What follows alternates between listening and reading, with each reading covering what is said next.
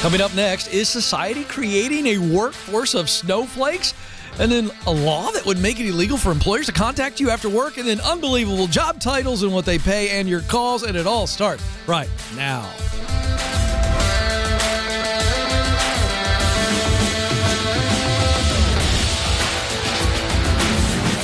All right, folks, welcome to the Ken Coleman Show. Thrilled to have you with us. We are here to help you win at work and win in life. You can't let a sucky job make your personal life suck. You can't let your personal life, which is sucking, make your work life suck. We got to be in focus and on purpose. Is America creating a workforce of snowflakes? Is society at large creating a workforce of snowflakes? Now, I guess I should define what a snowflake is if you're not familiar with the way I'm using it. A snowflake is somebody that is wildly sensitive. They need to be living in a padded room, all while wearing a helmet and elbow pads and knee pads. They are so sensitive, looking to be offended around every corner. It's all about them and all about them living as comfortably as possible. This is a snowflake. Did I leave anything out in the control room? Okay. I think that was a pretty thorough definition. We move on. So, how about some evidence? All right. Now, this is an article from a real story. This is the New York Post. Published this article of a guy who gets fired in New Zealand, and he brings an emotional support clown to the firing. Yes, this is real. There it is. Now, there's a picture of it along with the headline. Man being fired brings emotional support clown to the meeting. And there you can see the guy, and this is in New Zealand, but that tells you that this truly is worldwide. There he is with his emotional support clown. Now, how do you say does this come about? I know you people have questions, and I have answers. The guy's name is Joshua Jack. Auckland, New Zealand is where he was from. And he said he got an email from his employer telling him they needed to have a meeting to discuss his role. It's kind of like, you remember when the girl would say to you, "We need to talk"? Never in the history of mankind has good happened as a result of that. You know? I mean, I remember, "Hey, Ken, we need to talk." "Oh, gosh, you're breaking up with me." I mean, it's instantly, right? You just know what's happening. So this guy got the "we need to talk" email is how he perceived it. And you listen to this. So he gets the email from his employer, "Hey, we need to talk." And then they say, you can bring a support person with you. What? You can bring a support person with you? So he already felt like he was going to get fired. And then the email says, not only do we need to have a talk with you this week and talk about your role, you can bring a support person with you. So this is like the girl in high school saying, "We need to talk. And if you want to have your mom on the phone while we talk, that'll be okay." It's like, what? How bad is this going to be? So this guy said, this is his direct quote. He goes, "I thought it was either going to be a promotion or worse, and I thought it was best to bring in a professional, so I paid $200 and hired a clown." Now, on one hand, I like this guy's creativity to bring in a clown. He's clowning the employer, and he should. I think he's essentially going, "This is so stupid. I'm going to actually prove it to you. You said in the email I could bring a support person, and I'm going to hire a professional clown." I think he's clowning them. Good on him. Imagine, by the way, those people, right? They're like, "Okay, yeah, our next, in 15 minutes, we got Joshua Jack in here. We're going to let him go." And they're all serious, and they're all getting ready with all their freaking leadership speak and crap. And they're all prepared to be serious. Dude rolls in with a clown. You know what would be great? In my mind, it would be great to have the old school 80s boombox. I'm a child of the 80s. So I got a bunch of millennials and mosaics are going, what's a boombox? Look it up. But I'm picturing this guy walking in, or the clown walking in with one of those giant boom boxes, and it's the circus music. That would be great to me. And the clown juggling, just to really stick it to these idiots. Because these people are idiots. And this is the whole point. You treat people like a snowflake, they're going to act like a snowflake. And this guy, I'm going to give this guy some credit. I don't think he's the snowflake. I don't think for a second that this guy, Joshua Jack, actually brought the clown in for support. I totally think he's punking him. And I think it's good. Good for him. So while the guy, listen to this, it goes further. Leave that image up on the screen because I want the audience to truly grab this. While the employers were sliding the redundancy paperwork, basically we're letting you go and here's what we got to talk about. The mime stood up and mimed like he was crying. The clown mimed like he was crying. And then best part, the clown created a unicorn balloon animal and a poodle and handed it to the people. That is so great, you morons.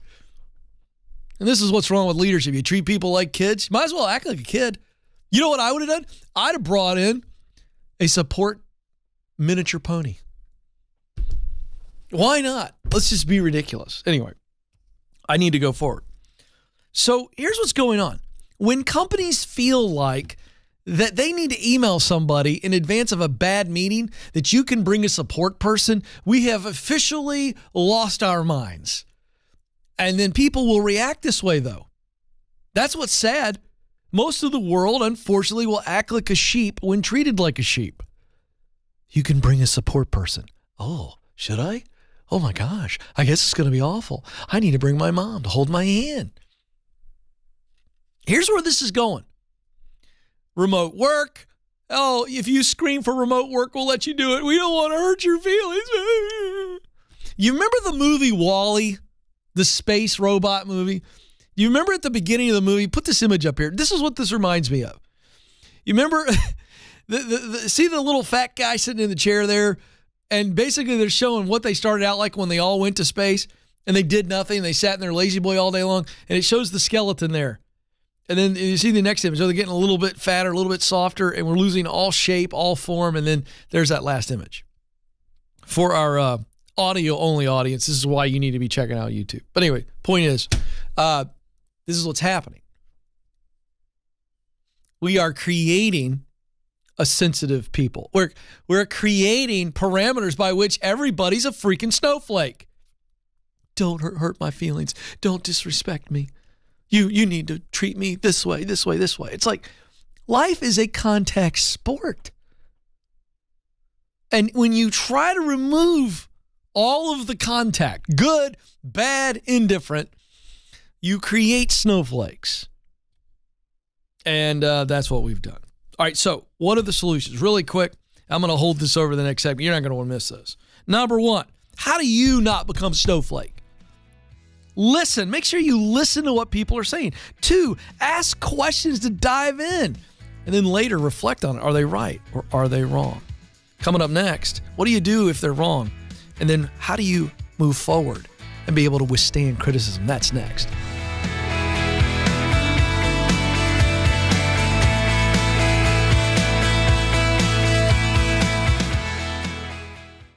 You were created to fill a unique role in and through your work. Now, some of you may be going, I have no idea what that is. Some of you may be saying, I know what I want to do, but I don't know how to get there. I felt all of those emotions. I've been where you are, and I can tell you, there's hope. That's why I wrote the book, From Paycheck to Purpose. You can make the income you want and the impact that you desire. And I know that you have what it takes.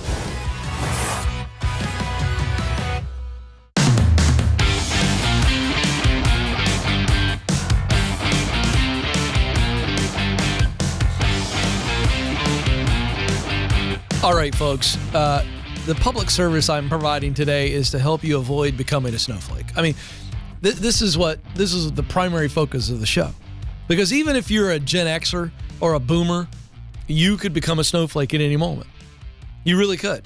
when you become so focused on yourself and your freaking feelings that you act like a child, you have, for the moment, transformed into a snowflake.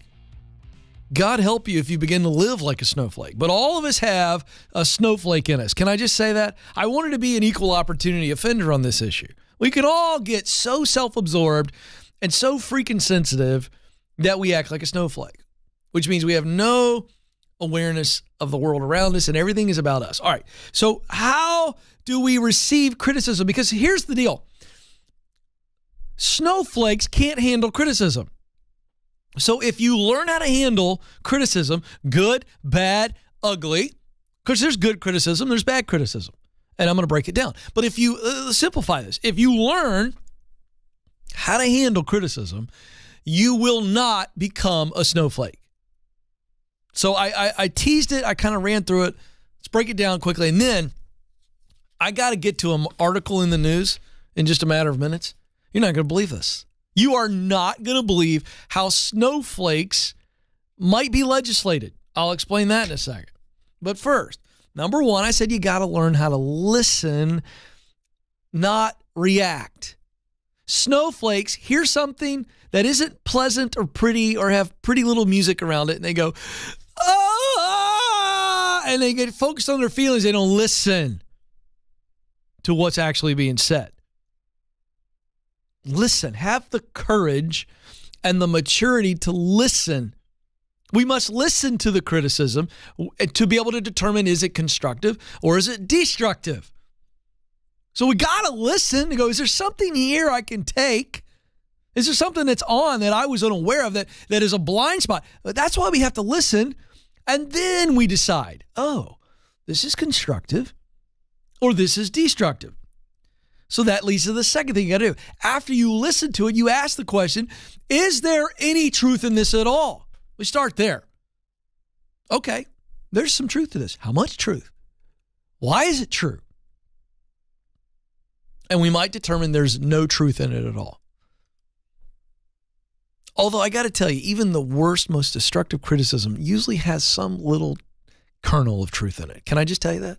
But boy, oh boy, does it take maturity to be able to handle that.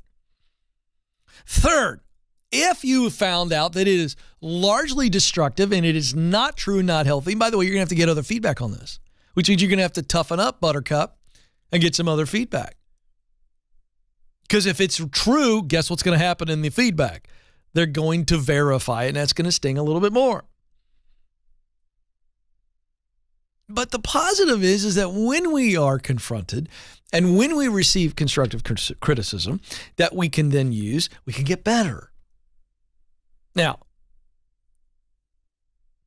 how do we also make sure that even with what I just said, and by the way, I could stop the teaching right there and say, this is enough for you to avoid being a snowflake. However, I'm going to give you one other guarantee. I'm talking lock it up, baby, guaranteed.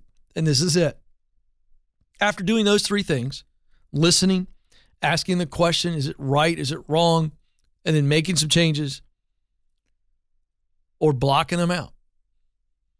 The fourth piece is to make sure you are in community in your life with people that are believers and lifters. They believe in you, they'll lift you. Even when you're wrong, even when you've blown it, they're going to go, hey, you learned something.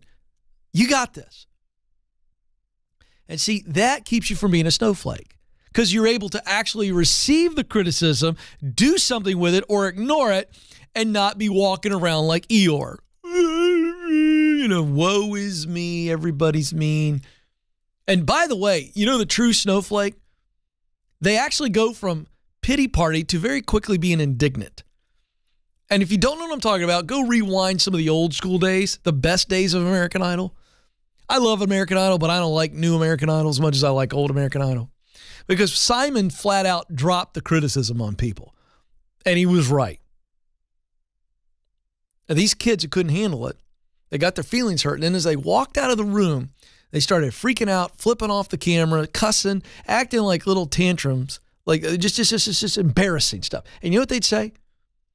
Simon Cowell, you don't know what you're talking about. I'll prove you wrong. So they become delusional. Emotional to delusional. This is the snowflake problem. All right, let's go further. Is this really happening, Ken, or are you just cranky today? Let's dive into it in the news.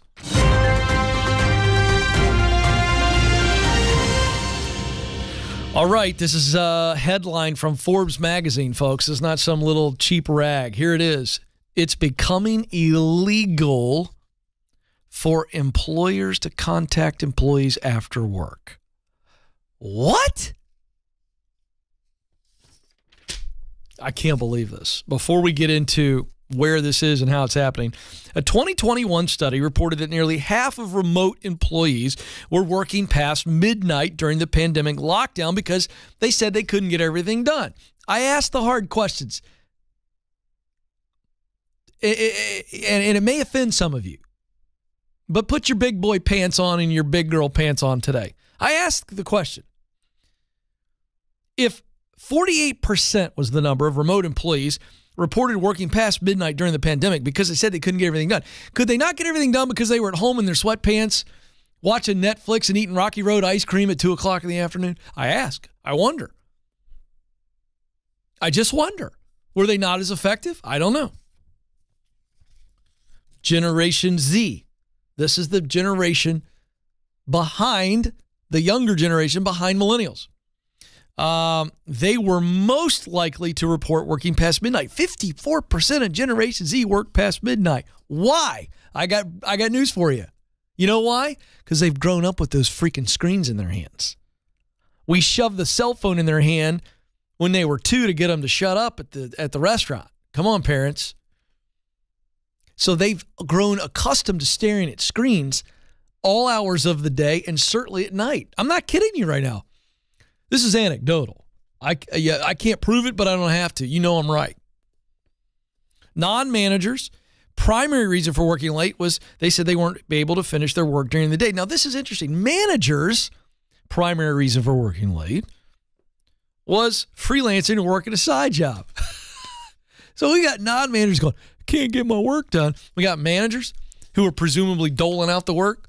They're getting side hustles done. Fascinating data. I don't have time to break that one down. Millennials were the most likely to want to continue working at night. Again, millennials, they grew up with screens in their hand. They're in their rooms with the door shut on screens, and they've grown up doing that. So it's no big deal for them. They feel comfortable staring at a screen at night. So here's the deal. Efforts are afoot to stop companies from violating personal boundaries of employees after hours. That sounds like a snowflake statement. I'm not saying that it's right and healthy for leaders. Leaders, I'll hammer this. I think I'm very clear on this. Let me make this statement as I go forward. Leader, you are a horrible leader if you are putting pressure on and contacting people consistently after normal work hours. You are a horrible leader. All right, have I made myself clear on that? Okay, good. In Portugal and France, there's already a law that would put leaders in big trouble if they contact employees after hours, including emails. Now, let me say this. I think this is stupid. I think to legislate this kind of stuff is ridiculous because I'm going to actually empower people in a moment. But let me just say this. If I was going to legislate one thing like this, I would eliminate email forever. By the way, I'd get elected president if I ran on that one issue. I hate email. I think it ought to be removed. It's the biggest bunch of crap and wasted time and inefficient thing that's ever happened. Boy, that fires people up when I drop that bomb. A recent survey of 1,000 employed Americans by Skynova found that 70% of workers reported their employer contacts them outside of normal work hours. So what do you do? If you're in favor of this legislation, I got to tell you, you're a snowflake. But I can tell you what to do.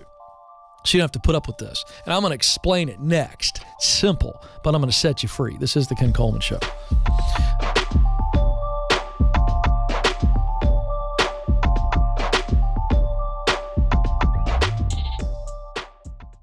According to Glassdoor, the average job offer attracts over 250 applicants. So if you've made it to the interview, you've already made a great impression. So now is your time to showcase how you are the best choice for this role. That's why we created How to Win the Interview. This free guide will walk you through the 5 strategies to help you stand out amongst the competition. With just a little intentionality, you can prepare yourself to win the interview. To get it, go to kencoleman.com/interview.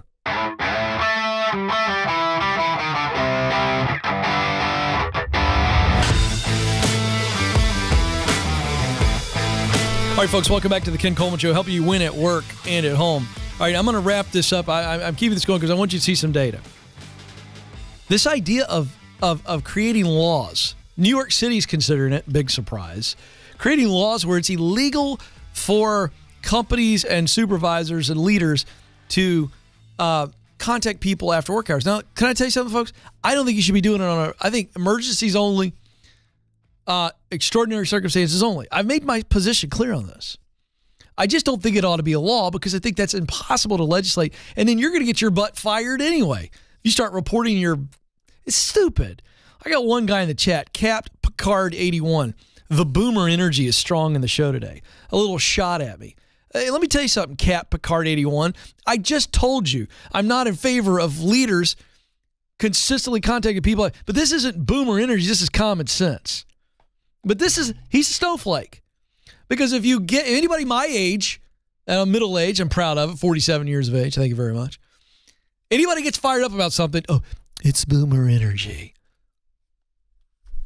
By the way, my grandfather used to say, if you throw a rock in a pack of dogs, the one you hit is the one that comes out barking, and that's Cat Picard 81. Might be a snowflake if you're calling what I'm doing today boomer energy, but I digress. 63% of employees, listen to this, believe it should be illegal for employers to contact them outside of hours. 63% said we ought to put a law on this? Nobody's thinking this through. This is awful. This is going to kill corporate culture. But I guarantee you, politicians, they won't think about that for 1 second because they have no clue how to lead. Very few politicians have ever led anything effectively. 64%, and here's my takeaway. 64% of workers said they always or usually answered when contacted outside of work hours. Can I share what you need to do?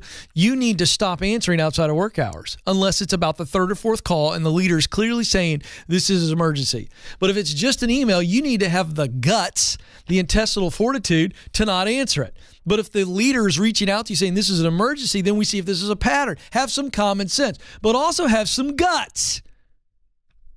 Just because they sent an email to you at 7:45 at night doesn't mean you need to reply by 7:50. Stand up to this crap. Listen, this is a worker's environment right now. You have to be disrespectful. You don't have to be delinquent. But stand up to this kind of crap. The reason that leaders keep doing it is because you keep responding. If it's an emergency, it's an emergency. We all have common sense. Use it. Stop replying. They'll stop sending. Just because their life's out of balance doesn't mean yours needs to be. But Ken, they're my boss. Again, you let them in. You invited them in to your weeknight. Now they think they can hang out. Stop. Stop the insanity. And by the way, one of the great ways to teach leaders how to be better leaders is to put some boundaries up there. And you can do that. You don't have to be disrespectful or a jerk. So anyway, there's my 2 cents on that. Moving forward, boomer energy. Oh, Cap Picardi responded, LOL, love it. Okay, good. So thank you very much for seeing the error of your chat. Jill joins us in Kansas City. Jill, you're on the Ken Coleman Show. Hi, Ken. Hi, Jill. First, I want to say thank you for taking my question and for everything you guys do. I love listening to you guys. You offer a good perspective in a lot of things. Thank you so much. How can I help you today? So I'm at a job where I'm a registered nurse. I've been a nurse for 13 years. I've been at my current employer for 5 years. I have been debating for over a year now whether to leave my job to do travel nursing or stay. Okay. My current job has great benefits. Mm-hmm. I have great insurance. It's a decent wage. It does, however, we have a union, which is good and sometimes not good. But we often get mandated. That's something that we agree to when we hire on. Yep. And it seems like, of course, through COVID, we've been mandated quite often. And my schedule puts me in a position where I'm mandated more frequently than others.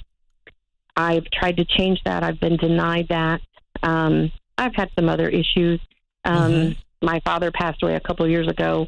I took a couple of weeks off during that time and, was pretty much I'm bombarded. I felt like I was being kicked while I was down. I had to prove that my father actually died. I had to bring in an obituary. Are you serious?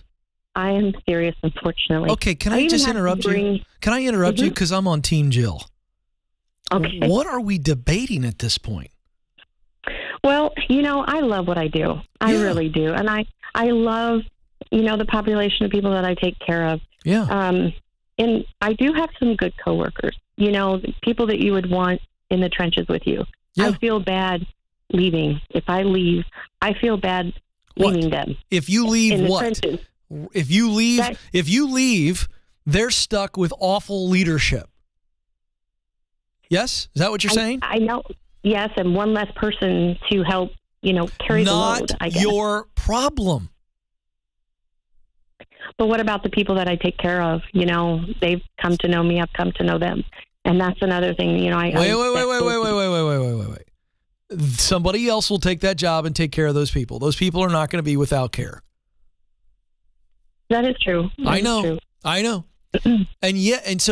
by the way, you gave me the option of staying in your current job, which is sucking your soul out of you. Not the work, but the leadership. Correct. I know. Right. I know. I'm listening. And taking a travel nursing job where you're still a nurse, you're still serving people, caretaking for people, still doing very good work. It's just different environment. And I bet pays a whole lot more as a travel nurse. It does. My biggest concern there too is like insurance, because like I said, I have really great insurance. You're not going to have insurance as a travel nurse? It's not that I won't have it. It may not be as good. Who cares? You're making a lot more money. It's true. I know. More money, better lifestyle. True or false? True. More. Okay, hold on. Let me present to you. So instead of me, because I don't feel like I'm convincing you, which is okay. My job is not to convince you. My job is to coach you. Mm-hmm. But let me present to you what I'm hearing and what I think the audience is hearing and watching. Okay, Ken, here's what I got. Need your take. It's Jill from Kansas City, Ken. Real quick. Ken, debating something. Staying in a soulless job where the leadership has literally sucked the life out of me and they treat me like a commodity only. But I really like my coworkers, and I feel like if I leave them, then they're going to be upset at me because I left them in purgatory. And I don't know if the patients are going to get care. That's one scenario. Or I go take a job as a travel nurse where I have a whole lot more control over my life. It's a better lifestyle, more money, and I'm not working for a leader who's sucking my soul out of my body. And we're having a conversation about this, and you're kind of going, well, yeah, that's what I'm hearing. To me, it's a no-brainer. I think you got to stop worrying about what everybody's going to say about you. I think that's part of this. And I'm not calling you out because I'm upset at you. I'm trying to wake you up to what you've presented to me. Better life, better pay, all the things versus, well, I don't want to leave my friends behind. These patients aren't going to survive if I leave. That's what I'm hearing you say, even though you're not saying it that way. Do you see what I'm getting at? I see. Yeah, I do. I guess my other concern is because I did start my career later in life. I'm 51. If leaving and not setting, I have a pension and retirement where I'm at, Doesn't matter. But you can investigate on how to do that on my own. Yeah, I want you to go talk to one of our SmartVestor pros. I want you to go to RamseySolutions.com today. Preferably in the next 5 minutes, find 2 or 3 or 4 SmartVestor pros in your area, set up meetings with them, interview them, make sure you like them and that they can explain stuff to you, understand it, and talk about how you're going to roll that stuff over, what you're going to do with that. You're going to be making more money. You're going to make more money, and you're going to invest more for your retirement. You're not going backwards. Jill, I love you, and it's because I love you that I'm going to tell you, stop thinking about this and do it. It's nothing to be afraid of. This is the Ken Coleman Show.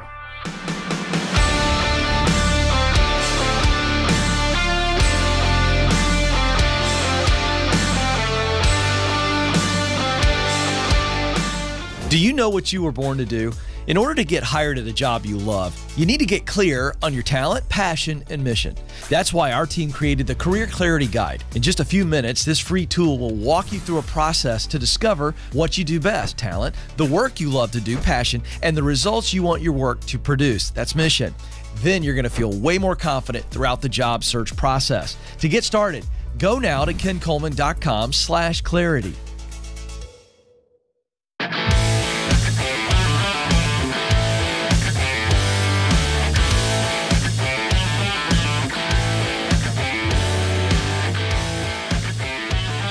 All right, folks, welcome back to the Ken Coleman Show. I'm going to get back to the phones, but I want to tell Army Jen, stay watching live if you can, because in the next segment, I'm going to answer your question. It's a great question in the chat room, but John is ahead of you in Prosperity, South Carolina on the phones. Let's go to John. John, you're on the Ken Coleman Show. Hey, Ken. Thank you for having me on the show today. You bet. How can I help? So, Ken, I think I've got a good one for you today. So, I know what my sweet spot is, but my problem is that it is such a small market that people that are already in these roles are all there for the long haul. Like one of those things where someone has to retire to be able to move in. All right. So I appreciate what you're saying, but I don't think that this is limiting as you think it is. But I need to know what it is. What's the job? All right. So my sweet spot is a college head rifle coach for NCAA rifle.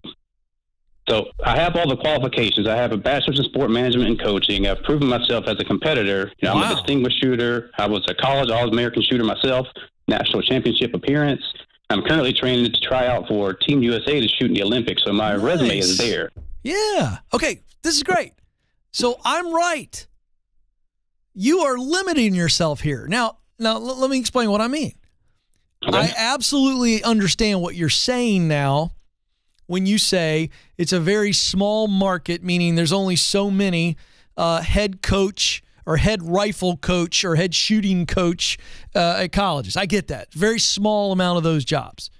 Correct. But where you are limiting yourself is, how can you do work you love that involves teaching someone how to shoot or working with guns, instructional in nature, that exist outside of the very small amount of head coaching positions on the college level? Do you understand what I'm saying?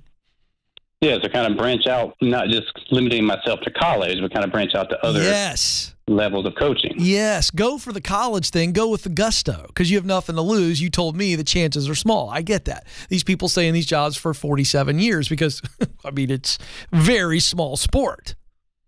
I've got a good friend who's a Division III golf coach. And he very much wants to be a Division I golf coach. And there's a lot more golf coaches than there are rifle coaches. But these golf coaches stay in these jobs for a long time. I mean, there's not a lot of turnover. Right. So I understand that. So I've had the same conversation with him. Wait a second. You love golf. You love instructing golf. In high-end areas, you can make really good money doing golf lessons. Now, you're not going to make great money doing golf lessons in Red Dirt, Idaho. All right, because they don't even have a golf course in Red Dirt, Idaho. Right. But when we talk about the gun business, I don't think I have to tell you how booming that industry is. Do I? So let me throw another wrench at you there real quick, though. Oh, I love wrenches. Okay.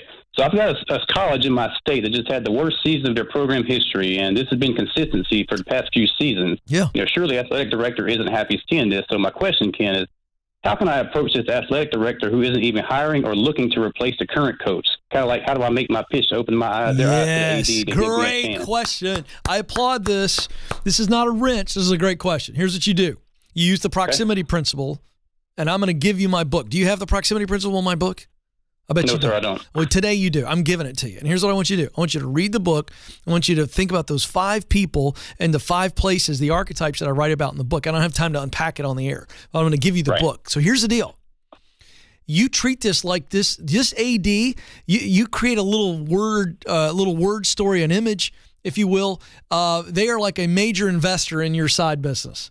And you find a way to get a meeting with that AD, who I can tell you right now does not give 3 craps about how good the rifle coach is doing. They just don't. It's not a revenue-generating sport. Correct. However, if you get a meeting with this AD and go, look, I'm coming at you and I'm straight up telling you they had the worst record here. To my knowledge, this is why they had a bad record. Here's what I'm proposing that I would do to turn the program around. And then you make your pitch. Why? Because you have nothing to lose. If he laughs you out of the office, fan-friggin-tastic. But go for it. You have nothing to lose. I'm going to get an appointment with the AD, and we're going to make this happen. Yes, you are.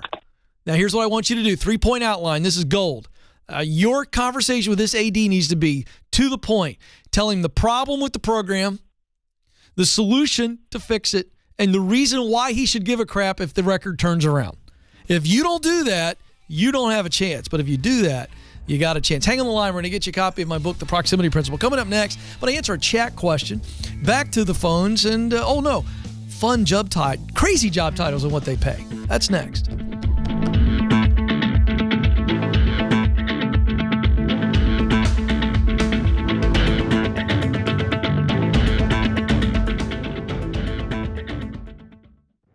Are you wondering if you should leave your current job or stay put? Well, you're not alone. That's why we created the Should I Quit My Job quiz. In just 5 minutes or less, this quiz will help you determine if you're at the right company and if you're in the right role. And if you need to make a move, you'll get practical steps to keep you moving forward. Folks, it's time to get unstuck. Life is too short not to do what you were created to do. Go take the quiz right now at kencoleman.com/quiz.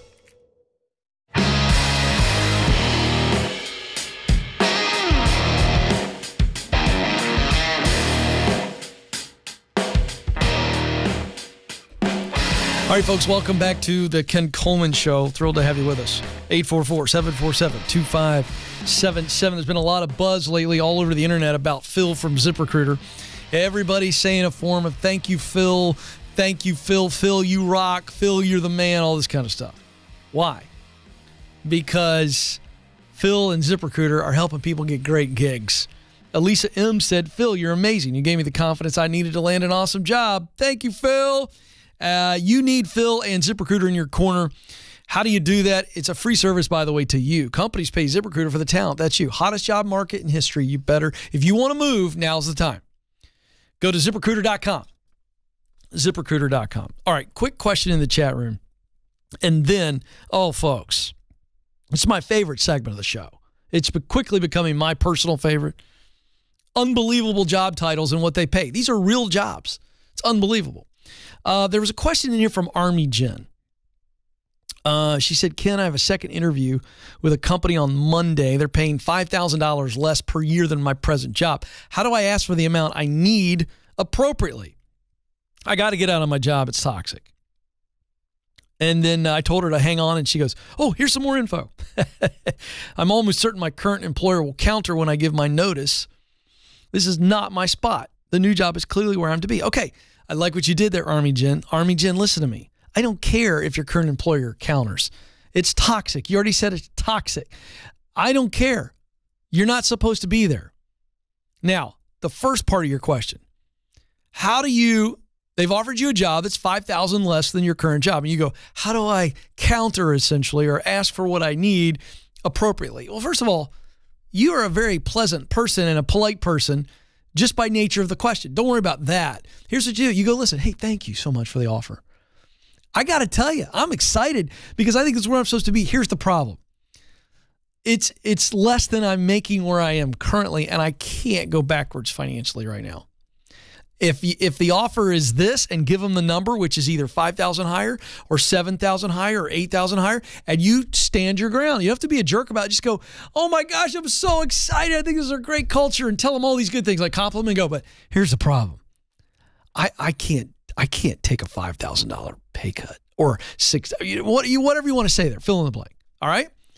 And then, so just push the offer right back across the table. Chances are they're going to pay you. So there you go. All right. Why do we do this fun little segment that's as real as it can be? Unbelievable job titles, what they pay. Because I'm trying to encourage those of you out there who are so freaking scared to pivot and to change. And it's an entertaining segment, but it's also aimed at jostling some of you and pushing you out of the nest. Because you go, and it's just proving the point that there's a job for anybody. Here we go. First title, a train pusher. By the way, every week when we do, is that a real picture of a train pusher? Okay, so if you're watching this, you got a guy. Yeah, we got a guy on the screen here who is bear hugging what looks to be like 2 or 3 different adults. And he is pushing them onto a overly crowded train. This is a train pusher. Now, when I saw this, I thought, is this somebody who like pushes the train in the train yard when it's been disconnected? No. A pusher is a worker who physically pushes people onto a mass transportation vehicle at a crowded stop. Most commonly used in Japan and China. Are you kidding me? You know who's perfect for this? The person who was a little bit of a control freak, maybe in high school and college, and you never got to act out on it. I used to live in Japan, and I saw this all the time on the trains. Is this right, Amanda? Yeah, absolutely, 100%. Are people aware that that's what's happening, or is it always like, hey, what are you doing? Do I know you? Is it one of those deals? No, because they see it as like we're trying to be proficient and get everyone on the train. How do they, boy, I got to feel like there's so much potential insurance risk on this. If the train pusher pushes grandma down below Bubba and Bubba steps on her, this is very interesting to me. But I got to tell you, I love the concept. What are your certifications and education requirements? Customer service skills, really? Where does customer service? This is real. They want you to have customer service skills. To push somebody in a train? I would change that to, if you are a bit of a jerk and cranky, we'd love to have you. Listening skills? What's the listening skill for? Hey, stop! You're crushing me. Is that? It must be what that deal is. And then physical strength. This is the one I agree with. So what's the pay? $46,000 a year, according to ZipRecruiter. $46,000 a year to push people in a train. Hey, this is a great starting job for a lot of punks coming out of college. Next, you got to be kidding me. Netflix viewer or tagger? This is a person responsible for watching movies and shows that will be available to stream in the future, analyzing them and describing them using tags. The Netflix algorithm then uses these tags to give recommendations for viewers. Perks include flexible hours, you think? The ability to work from home, you think? Never, ever, ever take a shower or brush your teeth. That's not in there, folks. I added that. Sorry. And watching hours and hours of movies and TV shows. Boy, I got to go home and tell my 16-year-old this is a job. He's going to be thrilled. Do they offer this to 16-year-olds for summer work so he can pay for his car? I need to know more. This is according to, thank you, themuse.com. You ready for this? You can make up to $100,000 a year. The certifications in education, a degree in film or film history, or experience directing, screenwriting, or filmmaking. Can I just tell you that's exactly horse crap? Why would you need a degree or experience in any of those things to watch something and give a real viewer's opinion? So this is where this gets weird. You got to have a film degree for this? Come on. So I'm not going to break that down. And last, this is very nice. This is very warming here. The job title is Santa. Obviously, we know what we're talking about here. This is the professional Santa Claus who plays Santa Claus at the mall or Christmas events, interacting with children and adults and yada, yada, yada. Certifications, education, none. Necessary skills. Professional Santas require a real beard, a quality Santa suit, and the ability to make every experience unique and personal. The pay, this is unbelievable. But not unbelievable in the world we live in now, since Christmas starts right after Halloween. You noticing that now? I saw Christmas decorations prior to Halloween this year. Really put me in a bad attitude about the best time of the year. It's too soon. Pay $10,000 to $60,000 over a 6-week season. $60,000 for being fat and having a white beard and a good suit and a nice laugh. That's a pretty good deal over 6 weeks. And you prepare for that all year long by eating cookies and milk, drinking milk. Fantastic. I love it. $10,000 to $60,000 over a 6-week season. BusinessInsider.com, the source for that. So, why do we share that with you? Because there is work for everybody. Keep in mind, we've had armpit sniffer, snake milker, water slide tester. I mean, look, if you want to get paid to be a kid, paid to do something fun, why don't you at least look around? The point in us sharing these kind of jobs are for you to realize that doing work that you are good at and that you enjoy, that creates results. Listen, it's different for everybody. And there's a lot of jobs out there. You need to be looking. You might be surprised at what you could do. Because here's the deal. If you are in a gig where you feel stuck in an environment where you don't feel there's any growth, you're in a toxic environment, or you're bored, these are 3 big reasons why people just are like, oh, I don't want to go in on Monday and I can't wait till Friday. You don't have to accept that, is the point that we are making. My goodness. You know what I think would be a fun show? Is to get some college kid that is like over leveraged with student loan debt and they have no idea what they want to do with their life, and have them do all of these jobs for a 2-year period or 3-year period, and they put, all the money has to go to paying off their loan. But they just try stuff like this and just document. It would be fantastic. All right. For my listening audience, I am almost done. Thank you for joining us. For our viewing audience, hang out. We got another bonus segment coming your way. This is the Ken Coleman Show. Press on.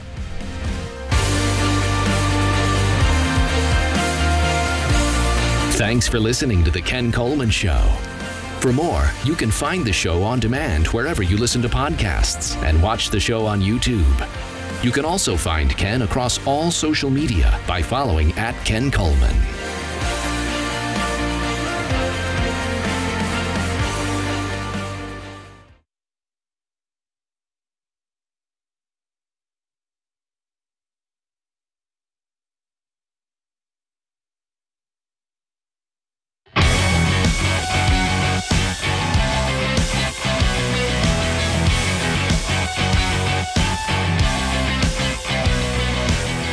Welcome back to the Ken Coleman Show, helping you win at work and in life. 844-747-2577 is the phone number if you want to jump in.